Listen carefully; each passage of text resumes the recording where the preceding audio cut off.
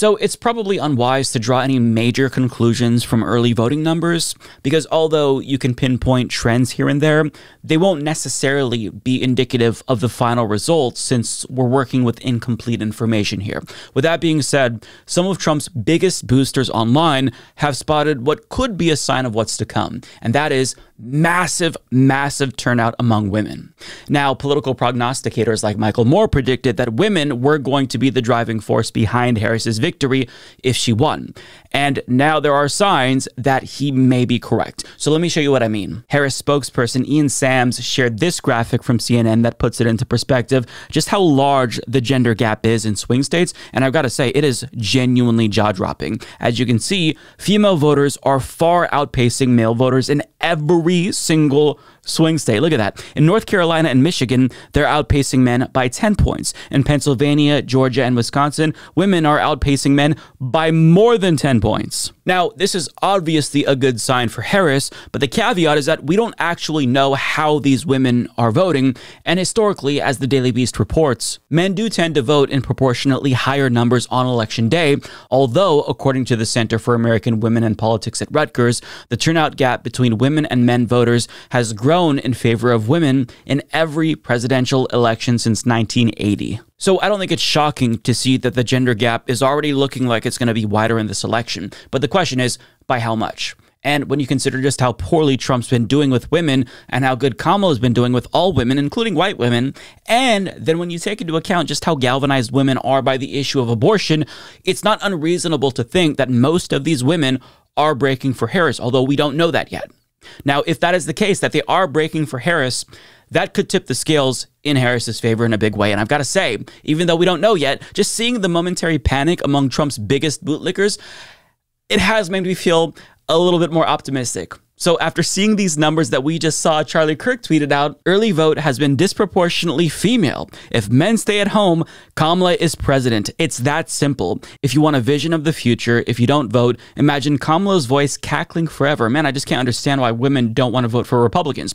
Men need to go vote now. Mike Cernovich chimed in, tweeting, male turnout in Pennsylvania for Trump has been a disaster. Unless this changes, Kamala Harris takes PA and it's over. Now, right-wing influencer Colin Rugg responded to that, saying, meanwhile, we have clowns on X wanting to repeal the 19th Amendment instead of getting their own male friends out to vote. And to that point, Mike Cernovich actually chastised Trump for not doing enough to appeal to women, saying, it's great that Trump did podcasts, it drove news, which is good because otherwise stuff gets made up. That's ironic coming from a Trump supporter who makes up shit all the time. Problem is thinking that DraftKings, coupon code link clicking alcoholics who space out when tuning into podcasts while high, vote. Women vote, and more needs to be done. Now, fellow right-wing influencer Rob Smith responded to that, asking, genuine question, what needs to be done to engage more women? More female influencers? To which Cernovich responded to that, saying, let's repeal the 19th, morons. They should all be persona non grata, a demand for accountability among people with large audiences. And to his point, neo-Nazi Nick Fuentes, who had dinner with Donald Trump, tweeted out, if Trump loses, blame women. He later added, this election proves that women should not have the right to vote. Yeah, in other words, I think that they may be getting the sense that the chickens may be coming home to roost for them. Because Republicans, at least online Republicans, have been more focused on disenfranchising women by talking about repealing the 19th Amendment, as opposed to just trying to convince them to vote for Donald Trump. For example, John McKenty, who was actually part of Trump's administration and would likely be part of his administration again if he won, made this joke on TikTok about not letting women vote. So I guess they misunderstood. When we said we wanted male-only voting, we meant male M-A-L-E. Hilarious. But don't worry, he's just joking, ooh, calm down, triggered snowflakes. I mean, the problem is that this is one of the architects of Project 2025. So I don't take that as a joke, because he's part of the plan to turn America into a Christian nationalist nation. And while the plan doesn't explicitly call for disenfranchising women, a Christian theocracy would inevitably do just that, because the Bible mandates women be subservient to men. And if you base policy on biblical principles, then put two and two together, and it doesn't look great. So I'm not going to dismiss this as a joke, especially after this entire movement just stripped women of their own bodily autonomy, which is why they're now panicking. Because it turns out taking away rights might lead to some backlash. Who would have thought? Now, there's been this idea that's been floating around that some women are defying their husbands and secretly voting for Harris. And I think that this notion really scares Republicans because, you know, they feel like they're losing control even of the women in their own lives. And we don't really have a way to quantify this or know that it's happening in large numbers. But look at how Fox News host Jesse Waters reacted at the mere prospect of his own wife secretly casting a vote for Harris. And if I found out Emma was going into the voting booth and pulling the lever for Harris, that's the same thing as having an affair. That, to me... Oh, my God. Let him finish. Go, Jesse. It's our day. That violates the sanctity of our marriage. Preach on. Yes. What else is she keeping from me? Exactly. What else has she been lying about? Why would she lie to you? Have you threatened her? Why would she lie to you? Oh, they want me to tease. Why would she do that and then vote Harris? Why would she say she was voting Trump not the problem, and then voting Harris? And I caught her. So and then she said, I lied to you for the last 4 years. So you admit you intimidate It's over, Emma. That would be D-Day. It's funny how the women on the panel knew how bad it looked and were subtly trying to get him to shut the fuck up, but he just kept talking and went on to compare it to a betrayal on the level of cheating. Wow. Listen, if you are a conservative man and you're worried about your wife not telling you about who she's voting for, maybe you should ask yourself why she doesn't trust you enough to tell you who she's voting for. Maybe be a little bit introspective about what you're doing to make your own wife feel unsafe around you rather than blaming them for defying you.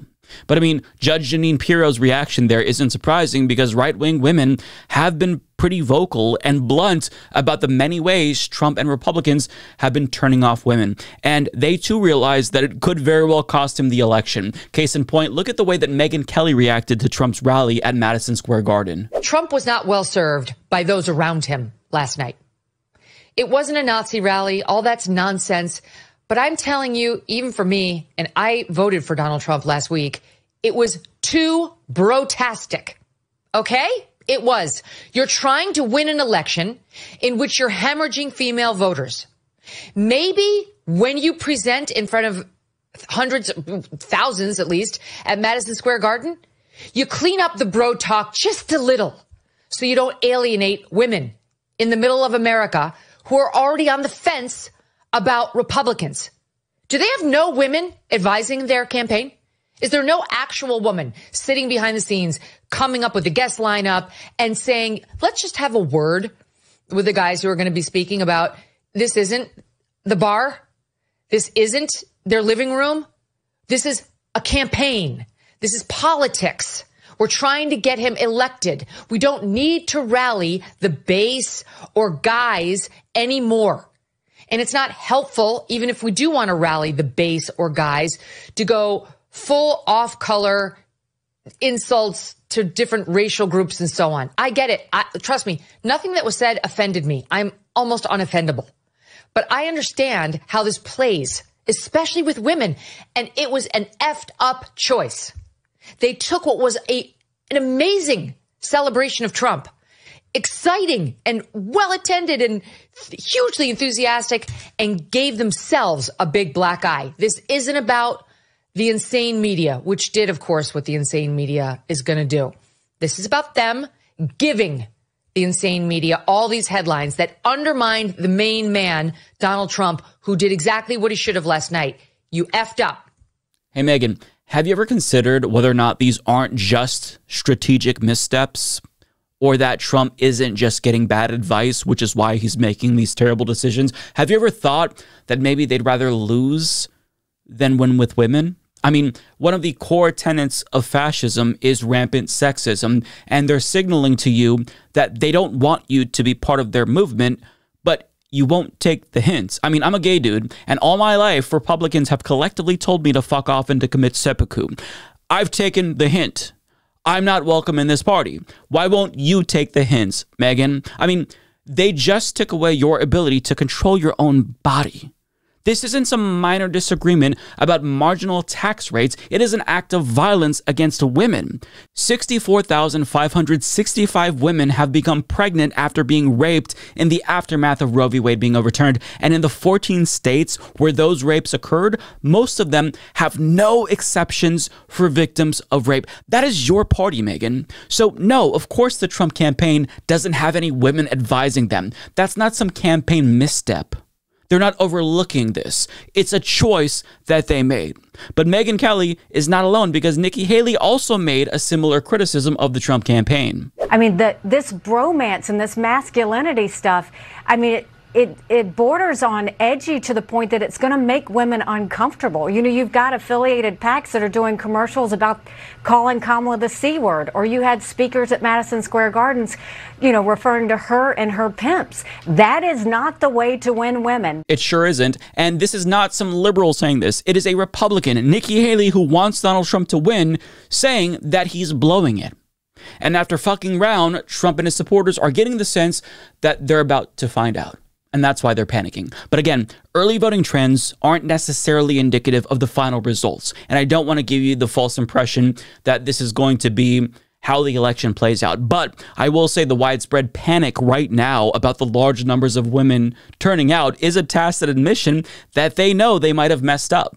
But we don't know, and we won't know for sure until Election Day, or probably the day after. And as doomer-pilled as I've been, there is cause for cautious optimism, even though the polls are pretty close. For example, this Gallup poll demonstrates that there's also an enthusiasm gap between Democrats and Republicans. This is huge. And as Adam Carlson points out, among registered voters, Democratic enthusiasm is at Obama 2008 levels. So enthusiasm, a surge in women voters, these are reasons to be a little bit more positive and less doomer-pilled, even though we don't know how the election is going to turn out. And on top of that, CNN analyst Harry Enton points out that there's something else really working in Harris's favor: likability. Harris, simply put, is more popular than Donald Trump. Her net favorable rating is higher than Trump. She's at -2, Trump's at -7. I went all the way back since 1956 and looked at the polls.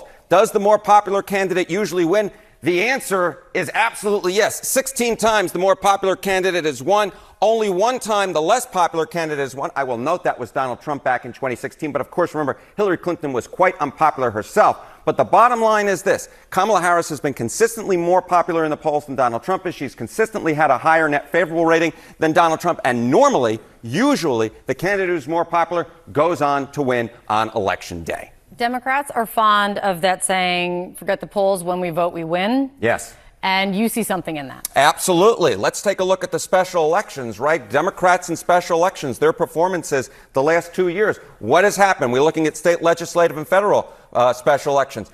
On average, these Democrats have surpassed Joe Biden's 2020 margin by 2 points. By 2 points. And remember, Joe Biden won. So the fact that these Democrats have been doing better than Joe Biden's been doing is a good sign. Historically speaking, there is correlation between how folks do in the special elections, especially in this polarized era, and how folks do eventually in the presidential election. It was actually one of the warning signs last time around in 2020, where Democrats really weren't doing that great in special elections, despite the polls saying that Joe Biden was going to win rather easily. It suggested Trump would do better on Election Day. This time around, the special elections are suggesting the opposite, that in fact Joe Biden, because Democrats have been exceeding Joe Biden's margin, that maybe Democrats will actually do better than the polls have been indicating. But what about the fact, two factors. Yeah. One, the right track, wrong track. Country, so few people think the country is going on the right track right now. Yeah. And also something you pointed out yesterday as a factor, which is Biden's bad approval rating. Yeah. So yesterday I pointed out that very few people think the country is going on the right track.